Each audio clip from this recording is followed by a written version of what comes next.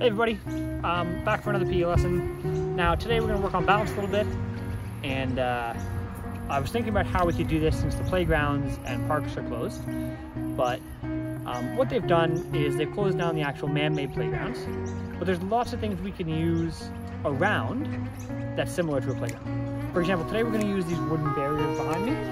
Now I've seen barriers similar to this at pretty much every park I've been to in Australia.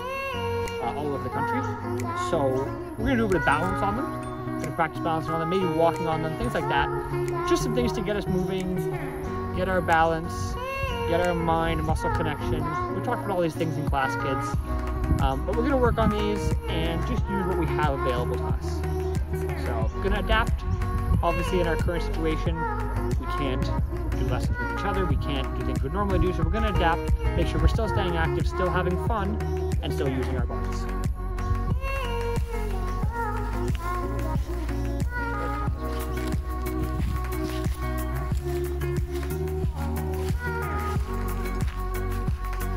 Still going?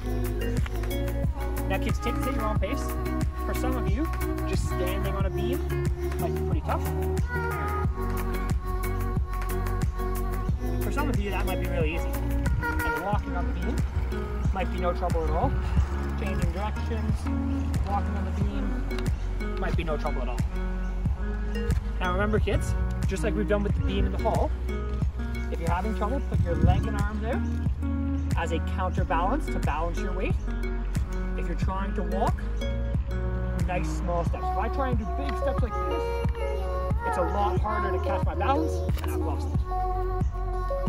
If I do small steps, it's much easier to catch my balance. Third thing, or fourth thing, not sure. Next thing, safety-wise, if you're gonna fall, just hop off. Don't commit so hard that you fall onto your side, because that's more chance of getting hurt. Just hop off and land on your back. As you can see, I'm going nice small steps, and I'm going at a constant rate. As soon as I have balance in my foot, I move the other foot. I'm not stepping and waiting, and then stepping and waiting. I'm going nice and constant, keeping my hands in, and I'm keeping my eyes forward on the beam or straight ahead. I'm not looking over to the camera. I'm not looking up in the sky. I'm not looking down at my feet on the beam. I'm looking forward on the beam. And where I look is where I'll go. So if I keep looking forward, my body will keep moving forward. So there's lots of different things you can do here. You can do single leg. Come up this side. You can do nice single leg, just stalls. Just trying to hold your balance, breathing in. And out.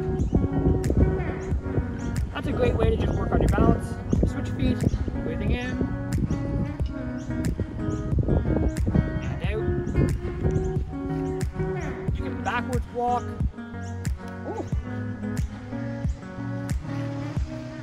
Oh no! I've fallen off the edge of the beam. If you're gonna backwards walk, make sure you know how much beam is behind you or be ready to fall off. And again, if you're gonna fall off, make sure you fall onto your feet. Try not to land on your knees or your side. We could even try sideways walking. In case you couldn't hear me, we could even try sideways walking. Hopping up, moving sideways. As you'll notice, my knees are bent and my hips are bent as I go sideways walking.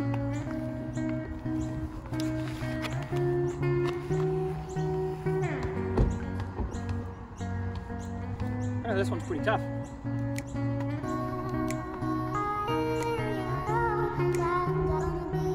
Straight ahead, keeping my balance still. We can go from one beam to the next.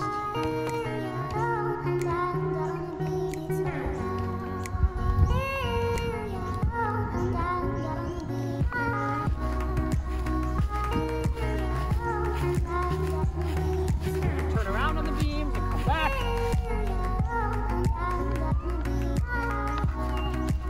Oh, fell off doing that one.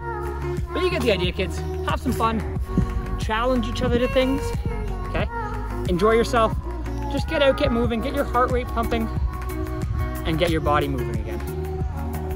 So I'm here with Mrs. Lynch, and she's gonna help us by showing us some new moves we can do on the beam, and she's gonna give us a bit of a challenge. So you might be with your brothers or sisters or cousins or somebody else, and you may have a challenge for them. Try and work with each other and have some fun.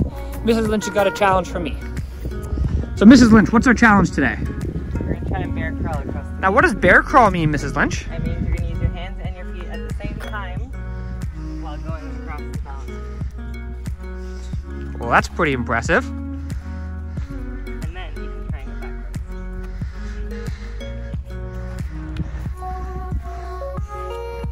backwards. So Mrs. Lynch's challenge was to bear crawl to the end, touch it, and bear crawl backwards to the other end. Now she didn't do that successfully. She didn't make that challenge. I'm gonna have a go now and see if I can do it. I think she'll have better luck because she was barefooted and I've got my shoes on. Hurt my feet on the weekend, so I've got my shoes on.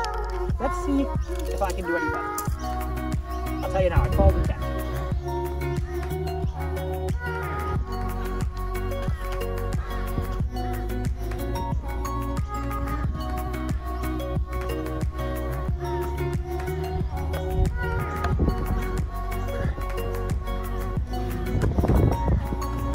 Oh no.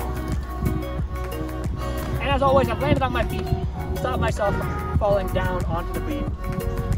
Nice and safe. We're gonna do a 1 foot balancing challenge. So standing on 1 foot, Mr. Lynch is on the other side of the camera, and we're gonna see who can last longer. He's very wobbly right now. As you can tell. Oh. Unlucky kids, I fell down first, so Mrs. Lynch won that round. All right, kids, so Mrs. Lynch gave me another challenge. She's challenged me to walk forward in the beam, spin around fully while I'm walking, walk to the end, turn, walk back, spin around fully, and get to this end without falling. Sounds pretty tough. I'm not sure if I can do it. Let's see.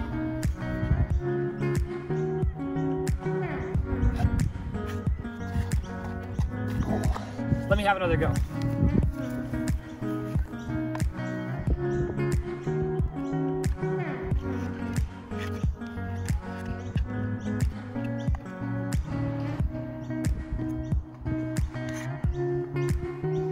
So as you see, because I'm taking my time when I feel like I'm gonna slip, I slow down, really catch my balance again, and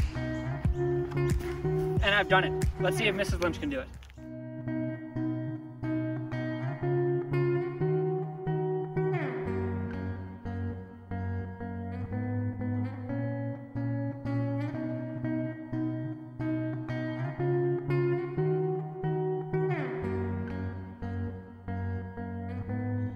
Alright kids, so I found a beam here, much smaller in diameter, so it'll be harder to balance on, much longer and even a little bit higher. Now make sure you don't move on to something too difficult. Okay, doing a challenge on a nice low wooden wide beam like that is easy. If you fall, you're going to be okay. But if you come up on a high beam like this or a small beam like this, you can pretty badly hurt yourself. So I want you to be really careful and only move on if you are able to move on. If you're one of those few students who's got really good balance and you feel you're able to move on, move on. But I'm going to be really careful on these ones. If I feel like I'm falling, I'm going to jump off to the side. Because, luckily I'm tall, but if I was any shorter and I landed down on this beam, I could hurt my hips, I could hurt my bum, I could hurt myself in general.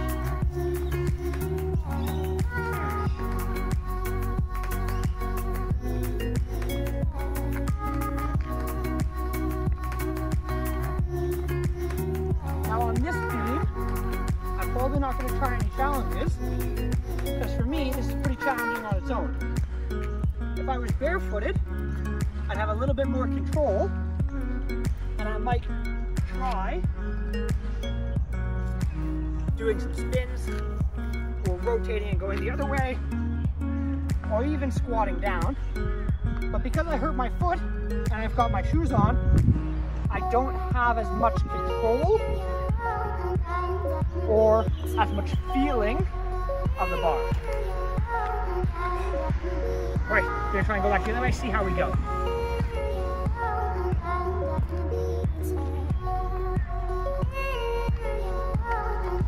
As you can see, just like before, I'm looking at the bar in front of me. I'm not staring down at my feet or over at the camera. I'm looking straight in front of me, trying my best to balance,